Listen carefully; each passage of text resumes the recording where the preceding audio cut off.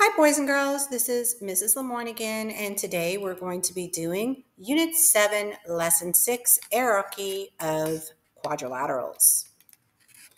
We're going to explore the hierarchy of quadrilaterals. What do you notice? What do you wonder? Well, I notice that there are two shapes made out of toothpicks. The shape on this side, this shape is a square. And this shape, the angles are, we still have four toothpicks or four sides. So this shape is not a square because this is not a 90-degree angle. The angles are different sizes. And I noticed that they're both made from toothpicks. I guess I could say that. I wonder what we call this. And I wonder what we're going to do next. So let's find out. Oops. Okay. Build a square with your toothpicks. How do you know it's a square? So here we are. I'm going to go ahead and get out of the slideshow so I can show you the toothpicks that I have. I'm going to make it a square. I know that it's a square because all the sides are the same length, and every toothpick is at a right angle, a 90-degree angle, right? Remember yesterday, or one of the lessons that I did, we could measure that by putting a card and making sure that it lines up. And over here, same thing. So there is my square, and I could do the same thing over this side so that it makes a perfect square, and I have 90-degree angles. I know it is a square because I have equal sides. Oops, this one moved out. I have equal sides, and each angle is a right angle or a 90-degree square. Angle, not square. All right, let's move on. Use the same four toothpicks to build this shape. What stayed the same and what changed? All right, here we go. So to build that shape, all I have to do is move my angles, right? I just have to move these toothpicks and make sure that it connects. Now, what stayed the same is that I still have four toothpicks, right? I have 1, 2, 3, 4. So I have four sides. I have a quadrilateral. But what changed was the angle, right? The angles changed. So it's no longer a square. And no longer a square. Okay, let's see what else they ask us. Build a rectangle with 6 toothpicks. How do you know it's a rectangle? All right, now my toothpicks are rather long, but let's see if we can fit this in the camera. Okay, so now I'm going to make sure, remember a rectangle has to have a 90-degree angle.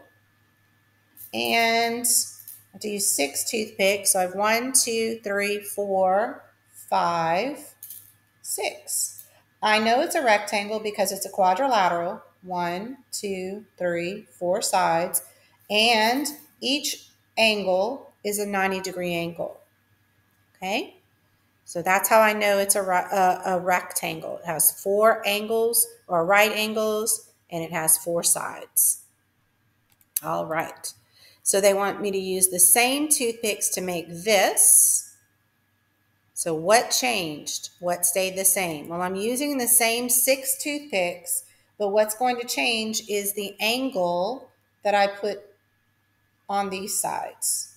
So that changes the angle here and here, here, and here. I no longer have a 90-degree angle, right? This is bigger than 90 degrees. That's less than 90 degrees. That's bigger than 90 degrees and less than 90 degrees. All right, so that's what changed. What stayed the same was I used the same amount and the same lengths. The same lengths stayed the same. How did the shape stay the same? The shape stayed the same. I used the same sides, the same lengths. The only thing that changed was those angles. Which of the shapes you made are parallelograms, and how do you know? I think that they're all parallelograms. I know that because a parallelogram has opposite opposite parallel sides. This side is parallel to that side. I think this toothpick is crooked. Let me get a straighter one. There we go. So this side is parallel to that side. This side is parallel to that side. So I know it's a parallelogram because it has opposite sides are parallel, both of them. Which of the shapes you built had 4 equal sides? The square and then the second shape, right? That didn't have right angles but was still 4 toothpicks. It's called a rhombus.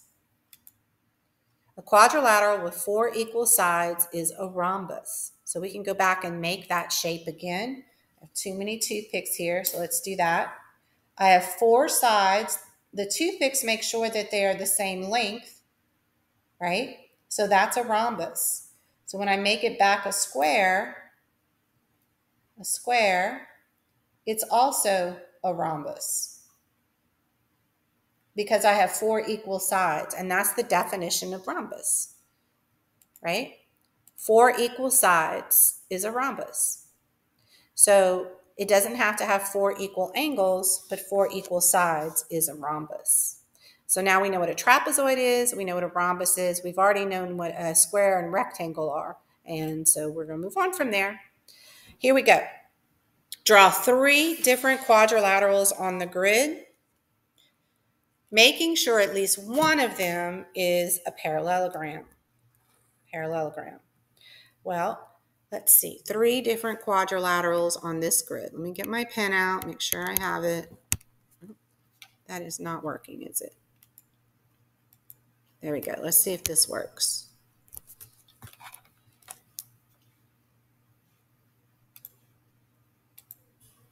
Sorry about that. Sometimes I have technical difficulties. All right, so here I'm going to do, I think I'm just going to draw a square. So I know it's a square because it's going to be equal lengths. 1, 2, 3, 4, 1, 2, 3, 4, and then I'm just going to connect that there. Okay, so that is a parallelogram, and it's a square. So this is a parallelogram. I'm going to abbreviate, and a square. It's also, by definition, a rhombus, right? Because it has 4 equal sides. All right, another quadrilateral. It said 3 different quadrilaterals. Here, I'm going to make another one. So let's start here. 1, 2, 3, 4, 5, 6, 7. And then I'll go here. 1, 2, 3, 4, 5, 6, 7. And connect those dots. This is not a rectangle, right? Because it doesn't have right angles. There we go. Let's try this again. So hard to draw on a computer. There we go. But it is a quadrilateral. It doesn't have equal sides, but it is, and it isn't a parallel. Well, it is a parallelogram, isn't it? I have parallel lines there. So this is a parallelogram. All right. And then let's see, I'll draw one more quadrilateral.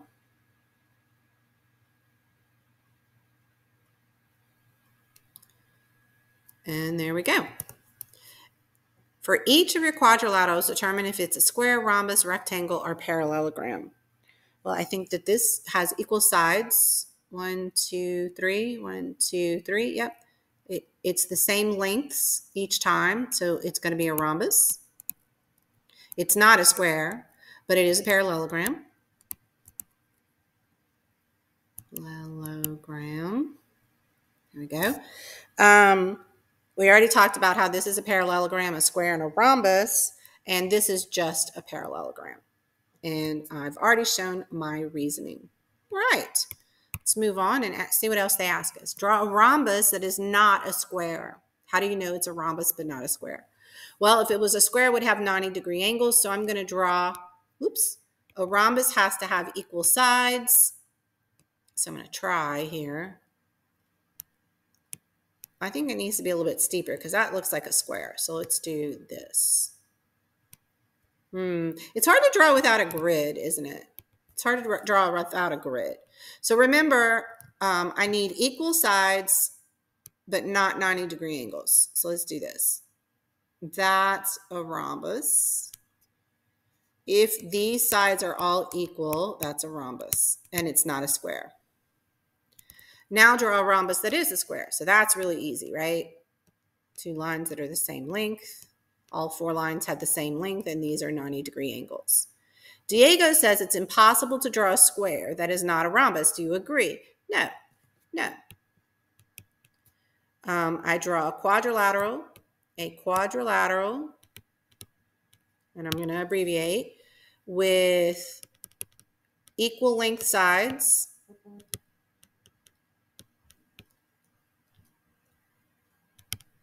Sides that does not have 90-degree angles. Angles is a rhombus. That's not a square. Okay. Let's see what else they ask us to do. Mai says all squares are rhombuses. If a shape is a square, it is also a rhombus, but rhombuses are not squares. What do you think Mai means? Is anything unclear? Well, I think that, yeah, we can draw a rhombus that is a square, and we can draw a rhombus that is not a square. So all squares have to be a rhombus, right? So that's what I think she means by that. Okay, let's move on. Oops. Come on, move on. There we go. With your partner, work together to write a revised explanation that includes specific words and phrases, all or some, label a table, a graph, or a diagram, and let's share our revised explanations. Okay.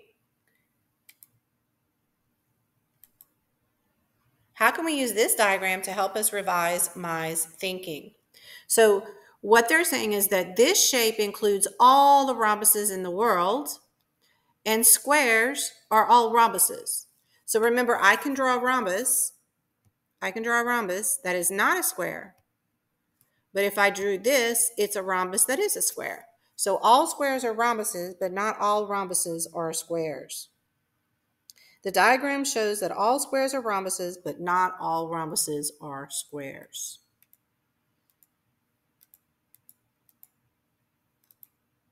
Today we related squares to rhombuses and rectangles to parallelograms. What makes a square a rhombus? Well, it has equal length sides. That's a square is a rhombus because a rhombus has all equal length sides. Are all rhombuses squares? No, and we proved that, didn't we? We can actually draw a rhombus that is not a square, right? As long as it has equal length sides and no 90 degrees, then it's a rhombus that's not a square. Ooh, look at this diagram. This diagram is sometimes hard to think about, but let's talk about it. So when I look at this diagram, I look at the biggest pot. This thing is the biggest thing that holds everything inside of it, right? So that's the biggest pot. In that pot, I can have trapezoids, parallelograms, rhombuses, and squares, right? Squares are very narrow definition. They have to have all equal sides. They have to have 90-degree angles. So a square is a rhombus. A square is also a parallelogram. A square is also a trapezoid, and a square is a quadrilateral. Then we get to rhombuses. Rhombuses have to have all equal sides, but it doesn't have to necessarily have 90-degree angles. So a rhombus is a parallelogram, a rhombus is a trapezoid, and a rhombus is a quadrilateral. All right, and then it goes on from there, right? All parallelograms are trapezoids, all parallelograms are quadrilaterals. So we could write something here to describe all that. Where would we draw a rhombus that is not a square? Well, we already did that right here, right? We would draw it outside the box that contains only squares, but inside the box that contains rhombuses. How does this diagram show that a square is a rhombus and a parallelogram? Well, it's inside the box that is a parallelogram. It's inside the box that is a parallelogram. And it's inside the box that is a rhombus.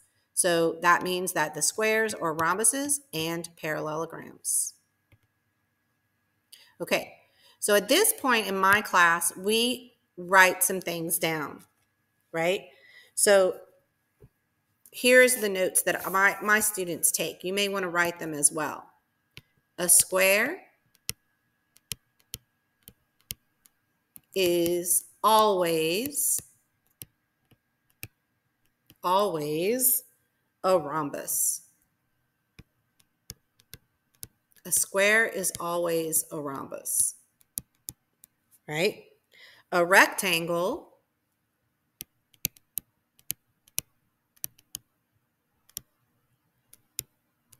is always a parallelogram.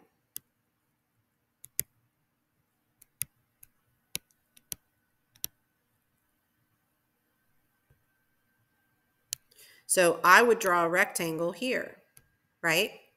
It is not, all rectangles are not parallelograms though, because a rhombus is a parallelogram and a square is a parallelogram. So I can add to this statement, but a parallelogram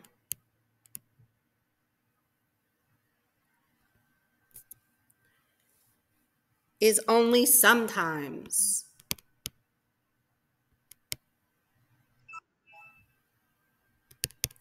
a rectangle, right? And this figure that we have here that the slide provides for us is really good at thinking about that, right? So a rectangle that belongs under parallelograms is not a rhombus and it's not a square, but rhombuses are parallelograms and rhombuses are squares, right? So it's really a great tool to help us to classify the hierarchy. All right, let's go to our cool down and see what if we can decipher it. Explain why a rhombus is always a parallelogram. Use the grid if it's necessary. So a rhombus is always a parallelogram because it has opposite parallel sides. Opposite sides are always parallel. So if I were to draw a rhombus, I could draw a square. So 1, 2, 3, 1, 2, 3, 1, 2, 3, 1, 2, 3. This line is parallel with its opposite. This line is parallel with its opposite. I could also draw it like this. So what makes that rhombus again? It has equal sides, equal length sides. And I could draw it like this. Each side is the same length. And this side is parallel to this side is parallel to that side. So all rhombuses are parallelograms. All right, boys and girls, I hope you understand the difference between a rhombus, a trapezoid, and rectangles and parallelograms and the hierarchy of those shapes. And I will see you again next time on Lesson 7.